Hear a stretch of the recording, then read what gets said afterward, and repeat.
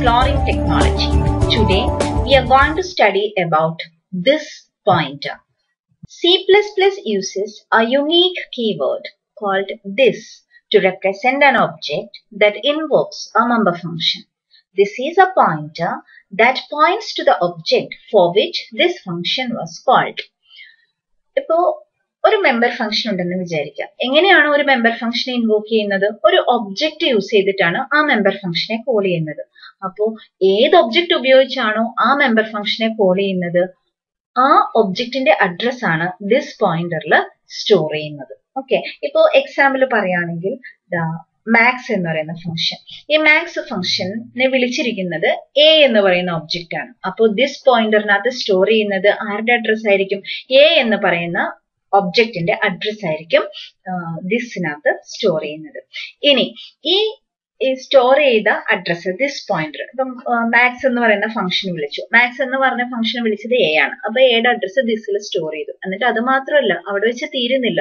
മാക്സിലേക്ക് ഈ ദിസ് ഒരു ആർഗ്യുമെന്റ് പോലെ ഓട്ടോമാറ്റിക്കലി ഇംപ്ലിസിറ്റ്ലി ആ മാക്സിലേക്ക് കടന്നു ചെല്ലുന്നുണ്ട്. നമ്മളാരും എക്സ്പ്ലിസിറ്റ്ലി ചെയ്യുന്നില്ല. It automatically goes to the max function, അല്ലെങ്കിൽ ഏത് ഫംഗ്ഷൻ ആണോ ആ ഫംഗ്ഷനിലേക്ക് കടന്നു പോകുന്നുണ്ട്. Okay, the pointer this acts as an implicit argument to all member functions. നമ്മൾ അറിയാതെ ബാക്ക്ഗ്രൗണ്ടിൽ നടക്കുന്ന, ഓട്ടോമാറ്റിക്കലി നടക്കുന്ന ഒരു സംഭവമാണ്. ഇപ്പം എക്സാമ്പിളിന് ഒരു ക്ലാസ് ABC കൺസിഡർ ചെയ്യാം. ആ ക്ലാസ്സിനകത്ത് എ എന്ന് പറഞ്ഞൊരു മെമ്പർ ഉണ്ട്, ആ ഡാറ്റ മെമ്പർ. ആ ഡാറ്റ മെമ്പറിനെ നമ്മൾ ഈ ക്ലാസ്സിനകത്തുള്ള മറ്റു മെമ്പർ ഫംഗ്ഷൻസ് ഉപയോഗിച്ച് നമ്മൾ മാനിപ്പുലേറ്റ് ചെയ്യാറുണ്ട്. ഇപ്പൊ INP എന്ന ഫംഗ്ഷനകത്ത് ഞാൻ എക്ക് 1 2 3 എന്നുള്ള വാല്യൂ അസൈൻ ചെയ്യാണ്.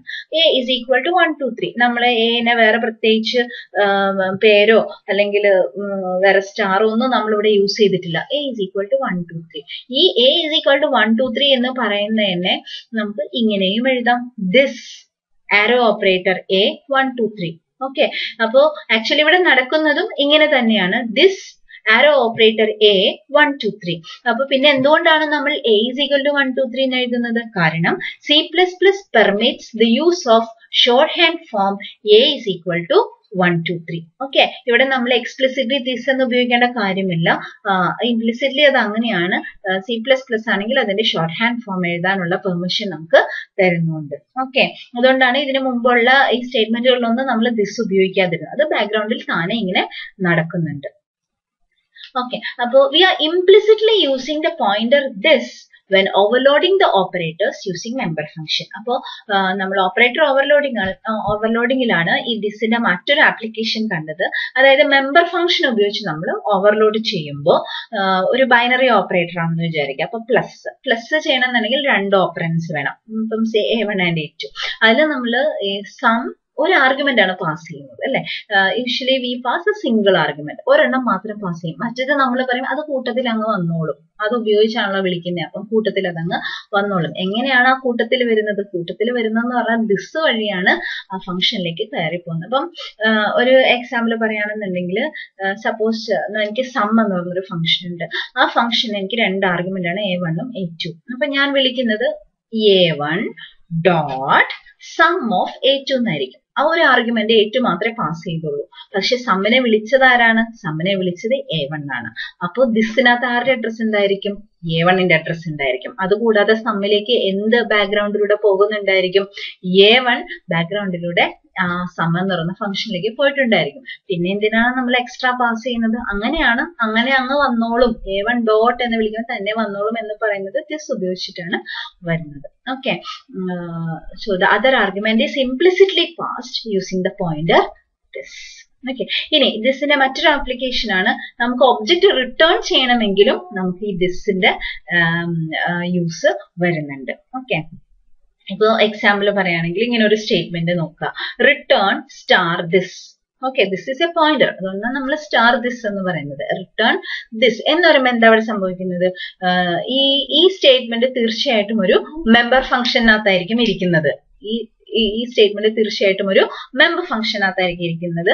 ആ മെമ്പർ ഫംഗ്ഷനെ വിളിക്കുന്നത് ഏത് ഒബ്ജക്റ്റ് ആണോ ആ ഒബ്ജക്റ്റിന്റെ അഡ്രസ് ആയിരിക്കും എന്തിലുണ്ടായിരിക്കുക? ദിസിലുണ്ടായിരിക്കുക. അപ്പൊ റിട്ടേൺ ദിസ് എന്ന് പറഞ്ഞാല് ഏത് ഒബ്ജക്റ്റ് ആണോ ഈ മെമ്പർ ഫംഗ്ഷനെ വിളിച്ചിരിക്കുന്നത്, റിട്ടേൺ ദിസ് എന്ന സ്റ്റേറ്റ്മെന്റ് ഉള്ള മെമ്പർ ഫംഗ്ഷനെ വിളിച്ചിരിക്കുന്നതും ആ ആ ഒബ്ജക്റ്റ് ആണ് ഇവിടെ റിട്ടേൺ ചെയ്യുന്നത്. ഓക്കെ, അപ്പോൾ this statement assumes importance when we want to compare two or more objects inside a member function and return the invoking object as a result. അപ്പോൾ നമുക്ക് ഒരു ഫംഗ്ഷനകത്ത് രണ്ട് ഒബ്ജക്റ്റുകൾ തമ്മിൽ കമ്പയർ ചെയ്തിട്ട് വലുതിനെയോ ചെറുതിനെയോ ഏതിനെങ്കിലും റിട്ടേൺ ചെയ്യേണ്ട സാഹചര്യം ഉണ്ടെങ്കിലും ഈ ദിസിന്റെ ആപ്ലിക്കേഷൻ അവിടെ വരുന്നുണ്ട്. ഓക്കെ, അപ്പോൾ ആ ഒരു എക്സാമ്പിള് നമുക്കൊന്ന് നോക്കാം. ഇവിടെ ഒരു ക്ലാസ് പേഴ്സൺ ഉണ്ടാക്കിയിട്ടുണ്ട്. അതിനകത്ത് രണ്ട് മെമ്പേഴ്സ് ആണുള്ളത്, നെയിമും ഏജും. നെയിം ഒരു ക്യാരക്ടർ അറേയാണ്, ഏജ് ഫ്ലോട്ടിംഗ് പോയിന്റ് ആണ്. പിന്നെ ഈ ക്ലാസ്സിനകത്ത് ഒരു കൺസ്ട്രക്ടർ കൊടുത്തിട്ടുണ്ട്, ഒരു 2 ആർഗ്യുമെന്റ് കൺസ്ട്രക്ടർ ആണ്. ഈ നെയിമും ഏജും ഇനീഷ്യലൈസ് ചെയ്യാൻ 2 ആർഗ്യുമെന്റ്സും ഇതിനകത്ത് കൊടുത്തിട്ടുണ്ട്. അപ്പോൾ എങ്ങനെയാണ് നെയിം ഇനീഷ്യലൈസ് ചെയ്തിരിക്കുന്നത്? strcpy നെയിം എസ് എന്നാണ്. strcpy is A function. Okay, ആ ഫംഗ്ഷൻ എന്താ ചെയ്യുന്നത്? എസ്സിലുള്ളത് നെയിമിലേക്ക് കോപ്പി ചെയ്യുന്നു. ഈ strcpy എന്ന ഫംഗ്ഷൻ നമുക്ക് ചുമ്മാ അങ്ങനെ ഉപയോഗിക്കാൻ പറ്റത്തില്ല. ഇതിന്റെ ഡെഫിനിഷൻ എല്ലാം കിടക്കുന്ന ഹെഡർ ഫയലും കൂടെ നമ്മൾ ഇതിലേക്ക് ഇമ്പോർട്ട് ചെയ്യണം, അല്ലെങ്കിൽ നമ്മൾ ഇൻക്ലൂഡ് ചെയ്യണം. അത് ഇങ്ങനെയാണ് ഹാഷ് ഇൻക്ലൂഡ് സി സ്ട്രിംഗ് എന്ന് പറയുന്ന ഹെഡർ ഫയൽ നമ്മൾ കൂട്ടത്തിൽ ഇൻക്ലൂഡ് ചെയ്തേ മതിയാകൂ. ഏജ് എ വെച്ച് അസൈൻ ചെയ്യാൻ പറഞ്ഞിരിക്കുന്നു. പിന്നെ അതുകൂടാതെ ഉള്ളത് ഒരു ഫംഗ്ഷൻ ആണ്, ഗ്രേറ്റർ എന്ന് പറയുന്ന ഫംഗ്ഷൻ ഡിഫൈൻ ചെയ്തിട്ടുണ്ട്. ഗ്രേറ്ററിന്റെ റിട്ടേൺ ടൈപ്പ് ഈ പേഴ്സന്റെ ഒബ്ജക്റ്റ് ആണ്, അതുപോലെ ആർഗ്യുമെന്റും ഈ പേഴ്സന്റെ ഒബ്ജക്റ്റ് ആണ്. ഓക്കെ, അപ്പൊ ഇവിടെ ഇതിന്റെ ഉള്ളിൽ പറഞ്ഞിരിക്കുന്നത് if x ഡോട്ട് ഏജ് ശരിയാണ്, കടത്തി കൊണ്ടുവന്ന ആർഗ്യുമെന്റ് ആയിട്ട് കൊടുത്തുവിട്ട എക്സിന്റെ ഏജ് എന്തുമായിട്ടാണ് കമ്പയർ ചെയ്യുന്നത്? വെറുതെ ഏജ്. ഈ വെറുതെ age ആരുടെയാണ്?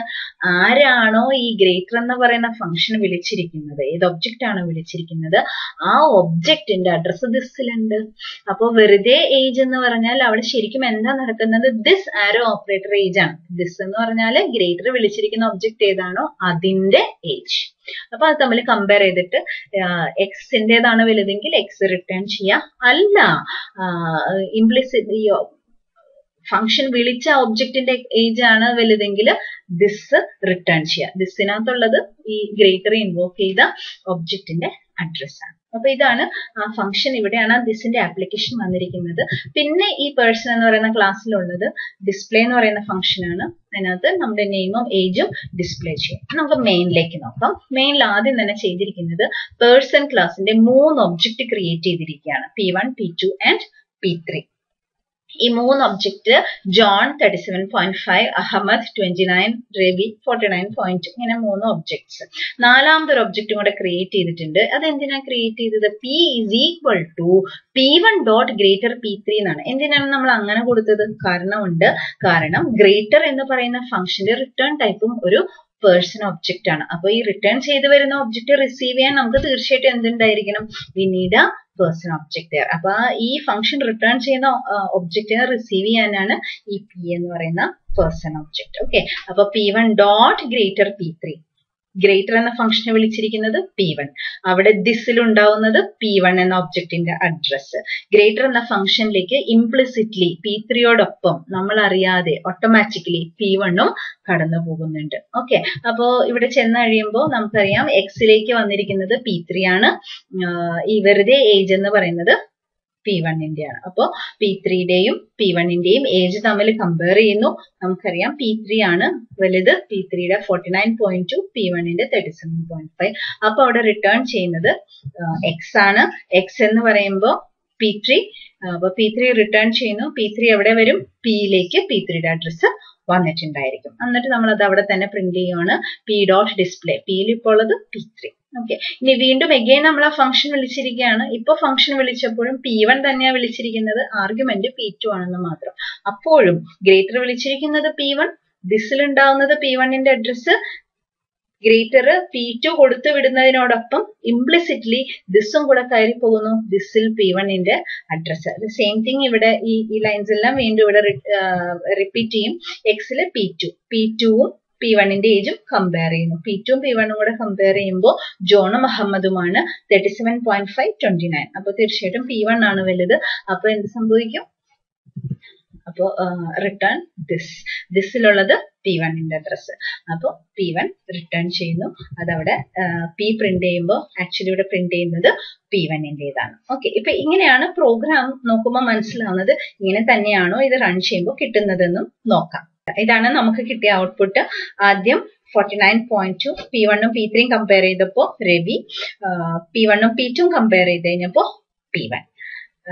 So hope it is clear. അപ്പോൾ അതാണ് ദിസ് പോയിന്ററിനെ പറ്റി പറയാനുള്ളത്. എന്താണ് ദിസ് പോയിന്റർ? ദിസ് പോയിന്ററിനകത്ത് ഏത് ഒരു മെമ്പർ ഫംഗ്ഷനെ ഏത് ഒബ്ജക്റ്റ് ആണോ ഇൻവോക്ക് ചെയ്യുന്നത് ആ ഒബ്ജക്റ്റിന്റെ അഡ്രസ് ആയിരിക്കും ദിസ് പോയിന്ററിൽ ഉണ്ടാവുക. ആ ദിസ് പോയിന്റർ ആ ഫംഗ്ഷന്റെ ഉള്ളിലേക്ക് ഇംപ്ലിസിറ്റ്ലി ഒരു ആർഗ്യുമെന്റിനെ പോലെ, ഒരു ഡിഫോൾട്ട് ആർഗ്യുമെന്റിനെ പോലെ ആ ദിസ് പോയിന്റർ ഈ ഫംഗ്ഷനിലേക്ക് കടന്ന് പോകുന്നു. പിന്നെ ഓപ്പറേറ്റർ ഓവർലോഡ് ചെയ്യാൻ നേരത്തും ഒബ്ജക്റ്റ് റിട്ടേൺ ചെയ്യാൻ നേരത്തുമാണ് ഈ പറയുന്ന കാര്യങ്ങൾ നമുക്ക് ദിസ് പോയിന്റർ നമുക്ക് യൂസ് ചെയ്യാൻ പറ്റുന്നത്. So that is all about this pointer. Will meet again soon with a new topic in the next video. Thank you.